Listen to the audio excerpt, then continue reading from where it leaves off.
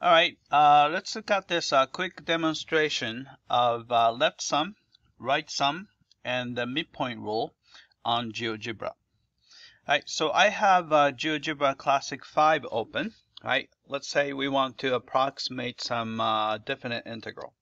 All right, so I'm going to define f of x to be x squared plus x plus 1, something like that. Then the integral goes from, say, 1 to 3. So I'm going to set a to be 1 and then b to be 3. Right? Then I'm going to go ahead and evaluate the integral since GeoGebra can evaluate definite integral. So I'm going to call that value a. Then we have an integral. And the function is f. Starting value is a. Ending value is b. Right? Then hit enter. All right, so this is the actual value. I'm going to change the rounding a little bit so that we can see more decimal places. All right, so we have that. And as you can see, the GeoGebra automatically draw the picture for us. All right, so I'm going to just rescale this a little bit so that we can see the whole region. So I'm going to just rescale it down, maybe stretch out a little bit more. All right, so let's so we have that.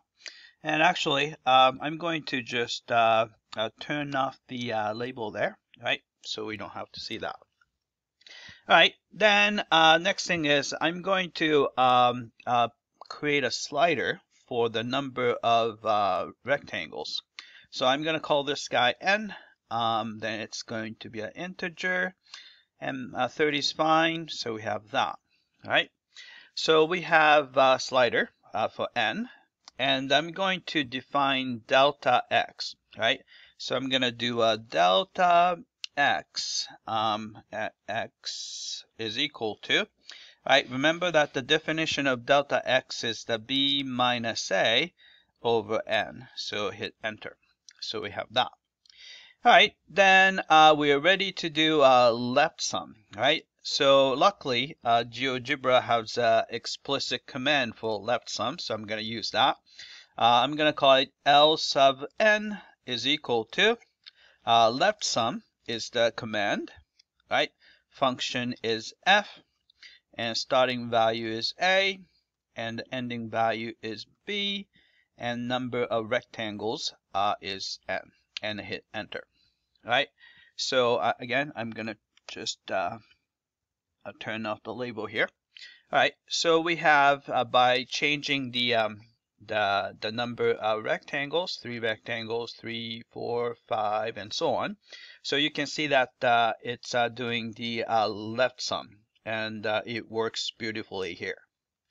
All right, but unfortunately, when it comes to RightSum, GeoGebra does not seem to have an explicit command for it. So we have to do a little bit of trick, right? So I'm going to trick GeoGebra thinking that it's doing a left endpoint, but it's actually doing the right endpoint. So here's the way to do it. All right, so I'm going to say R sub n is equal to. So I'm going to still use the LeftSum command. It's a little bit weird, right? But here's what I'm going to do. So instead of just using f, I'm going to do a little bit of shifting.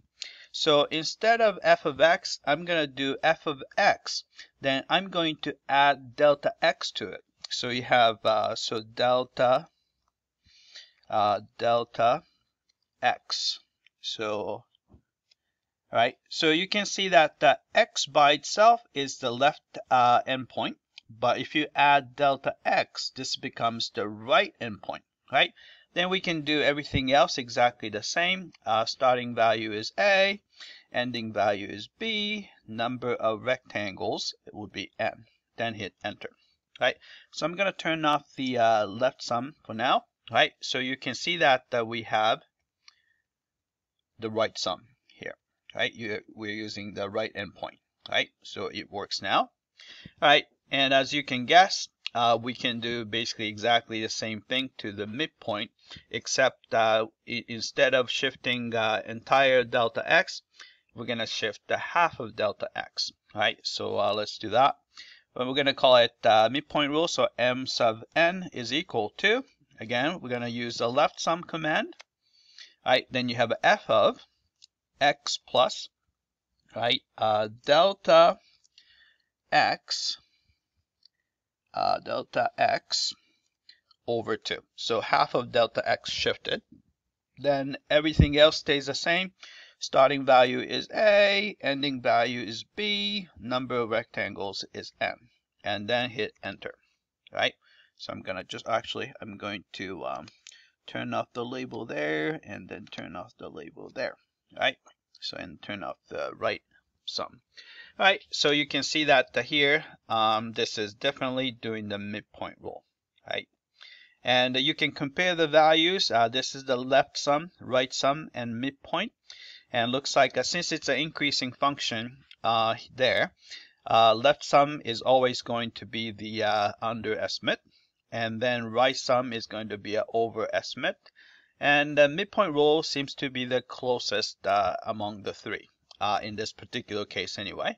So you can see that here this is the midpoint rule.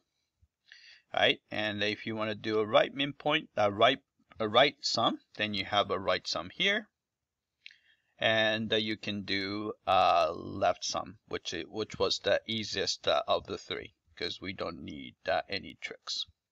All right, that's it. I hope that this was clear.